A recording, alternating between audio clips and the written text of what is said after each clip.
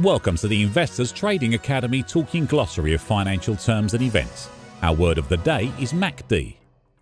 Technical analysis indicators condense price information, providing analytical insight and trading signals which may not be obvious on a price chart.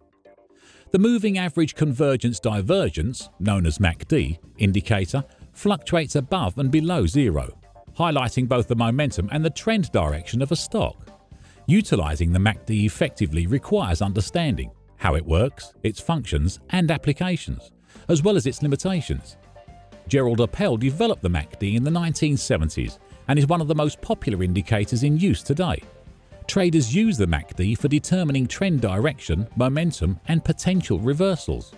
It's used to confirm trades based on other strategies, but it also provides its own trade signals. Two lines compose the MACD: the MACD line and signal line.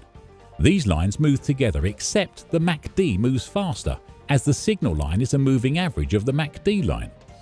The MACD histogram that oscillates above and below zero shows the extent to which the MACD line is above or below signal line. The histogram provides a short-term view on recent momentum and direction.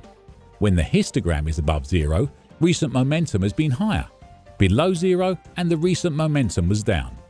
The greater the histogram value, the greater the momentum of the recent move.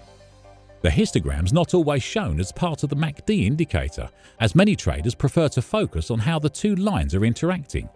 These two lines are the source of most MACD strategies and price analysis.